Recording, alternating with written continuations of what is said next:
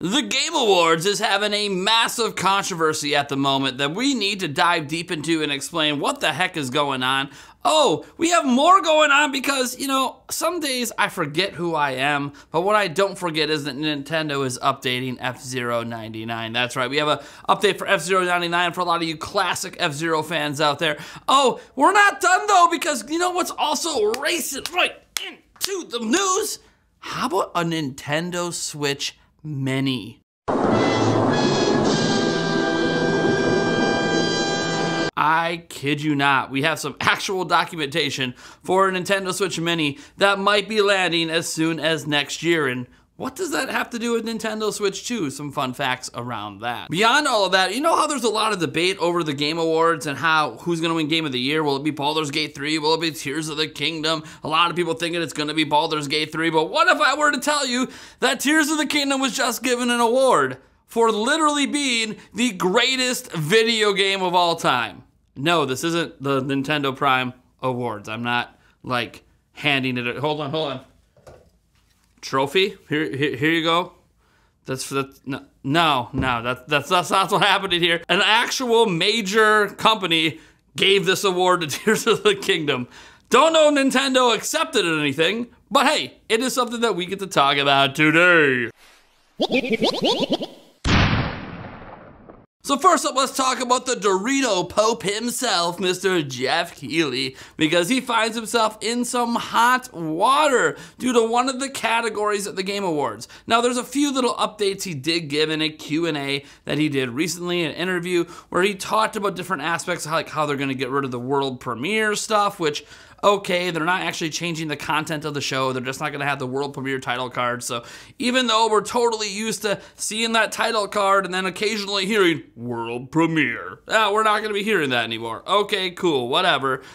Fine, I guess you can get rid of that. Also, he talks about the security at the show and how they're upping it, but he doesn't really go into specific details because, of course, you don't want to give away the actual security details of the event to allow any, people who want to get up on stage and do crazy things and talk about Bill Clinton. Hey, Matan. Real quick, I want to thank everybody and say that I think I want to nominate this award to my Reformed Orthodox Rabbi, Bill Clinton. Thank you, everybody. Oh, you don't want that to happen, so giving out security details publicly would actually allow for them to find loopholes in the security. So, again, I understand him not going into the details of it, but I also understand the line of questioning because they've had people invade the stage now twice in back-to-back years.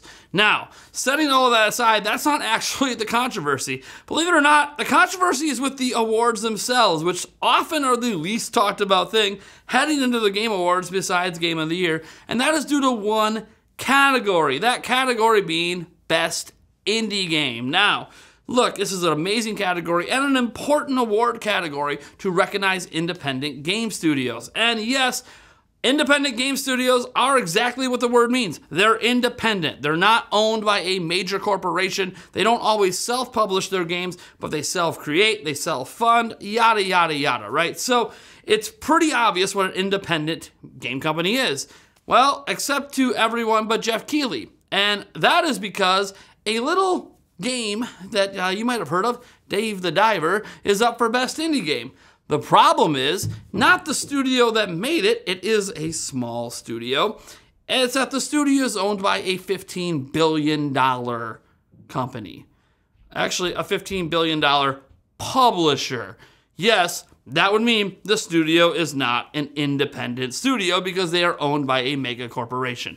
Kind of crazy that means the game is up for Best Indie Game just because it's a smaller game with a smaller budget, but it's owned by a massive $15 billion company. So what are we talking about? Well, Jeff Keighley was asked about this, and he said the following. Look, it's a great question. Independent can mean different things to different people, and it's sort of a broad term. You can argue, does independent mean the budget of the game? Does independent mean where the source of the financing was? Does it mean the team size? Is it the kind of independent spirit the game, meaning a smaller game that's sort of different? I think everyone has their own opinion about this, and we'll really defer to our jury of 120 global media outlets who vote on these awards to make that determination of is something independent or not. You know, in other industries, some things are, well, I think a film industry. The budget can't be above this amount of dollars or it's not independent. So I don't know. Some people have said Larian with Baldur's Gate 3, that's an independent game. Kojima Productions with Death Stranding, some people say that's an independent game. And even though that's an independent studio, of course it was funded by PlayStation. He then later pointed out that some are questioning that if an indie studio has a publisher, are they still independent or not? Now, I don't really know where the confusion is here, and Jeff Keighley kind of created this controversy on his own. He could have just passed this off as, hey, I don't get to make these decisions. They're decided by a panel of 120 people. This is what they decided should be included. We've never had a situation come up like this before where a game was maybe nominated in a category that it doesn't belong in, and we're going to have to look into maybe tightening the ship on future events because it's too late to do anything about it this time around. That would have been probably the correct corporate response, but that's not what he did. Instead, he just sort of defended the choice and basically said, hey, who am I to say what an independent game is?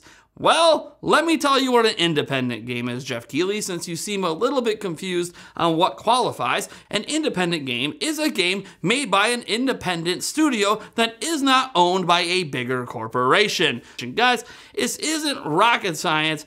Dave the Diver, in hindsight, should not be allowed to be up for this award, and it's going to be extremely awkward if it actually wins the award. Now, Dave the Diver, by the way, is a very good game. We're not knocking the game. It's just, if it wins this award, it'll be the first non-independent studio to win an independent studio award. Now, I know what you're thinking. The Dorito Pope is full of controversy, and I'm over here rocking an award from the Game Awards that, Eric actually won. Yeah, this is Eric's trophy. He beat me in the Game Awards last year. We'll talk about that. It's a bit of a betting special. But here's the thing. I actually don't care about that. What I care is that you subscribe to the channel and drop a like. And thank you for helping us get closer to our goal of 150,000 subscribers. Now, what if I were to tell you that Nintendo may be releasing a Nintendo Switch Mini next year? Would you believe me? Would you call me a liar? Would you say I'm just making this up and believing the rumor train out there? What if I were to tell you it's actually not a rumor at all, and Nintendo has done this before? In fact, they did it with the Wii, and they did it with the Game Boy Advance, and they might be doing it again. And this time, all the information we have on it comes directly from Nintendo. Now, this is basically just due to a bunch of patent hunting. Nintendo has released a ton of patents. I believe it's 5 total patents surrounding a device that looks like a miniature Nintendo Switch. It has a cartridge slot. It has some similar internal designs to the Nintendo Switch, including this fan-style blower. It's got a lot of things that look very, very similar to a Nintendo Switch, except the characteristic that mentions it's a miniaturized version. And look, Nintendo has done these mini consoles in the past, but there's some interesting parts about it. The Game Boy Micro, when it came out in 2005.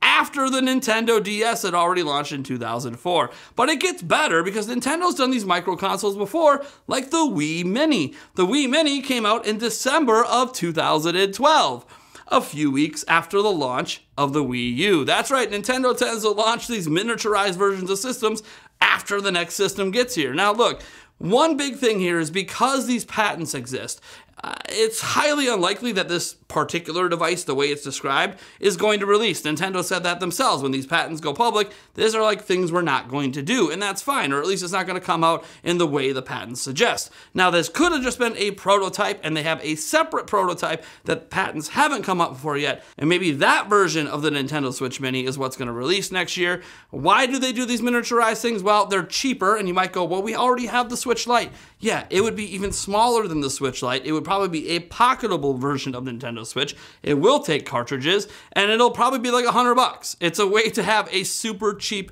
option out there once the new system launches. So there is a possibility we get the Nintendo Switch 2 next year, and then shortly after, they still launch a new version of Nintendo Switch.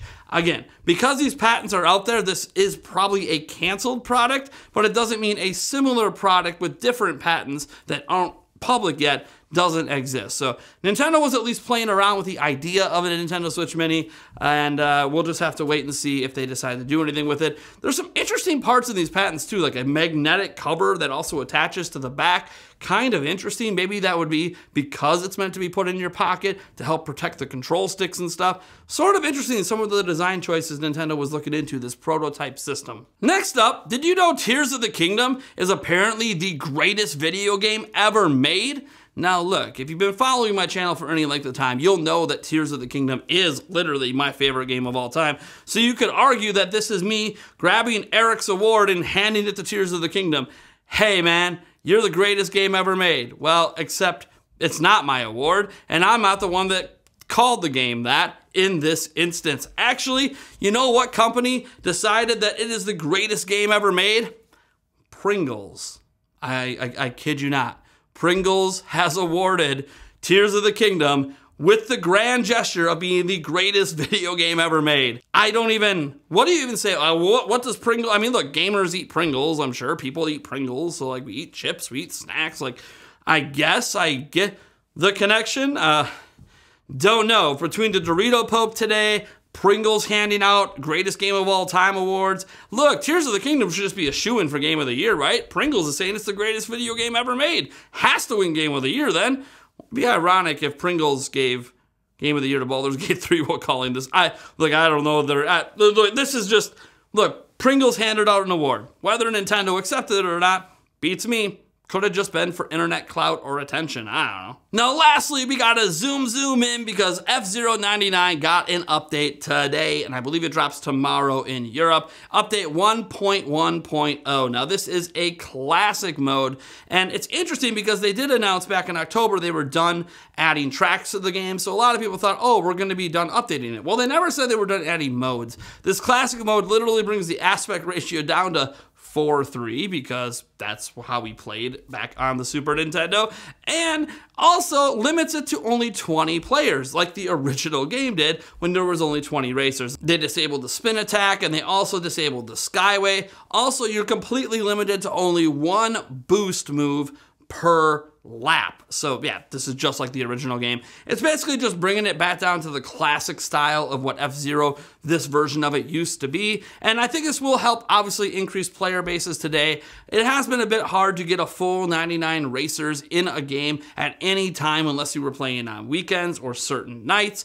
Now this is probably gonna pack the lobbies again here for the next week or so. I'm just glad to see F-Zero 99 continue to get some support. I wouldn't suspect we're gonna get any more updates to the game. Then again, we didn't anticipate this update, so who knows? Maybe there will be more modes added to the game in the future. I just hope they don't press delete on it the way they did with Super Mario 35. I'm kind of tired of these limited time additions to NSO that we're just gonna remove and act like that's still adding value. Like, why don't we still have Super Mario 35 again? I'm confused. Why would you remove value from NSO? That's not really how you keep subscribers. Just saying. I mean, I know they have 38 million of them, but whatever. Anyways, guys, I'm just glad that I'm still here. Yes, it's true. If you saw our last episode, Grandpa Prime over there did save me from the Nintendo Ninjas for today. We'll see if Grandpa Prime has to step in on another episode, but today we're doing all right, folks. Thank you so much for being here, and I'll catch you in the next episode.